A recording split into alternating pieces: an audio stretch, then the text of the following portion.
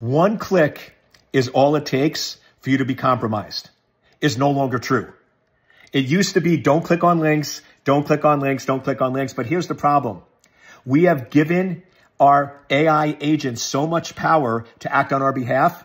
Attackers are now exploiting that by basically sending messages to your agent.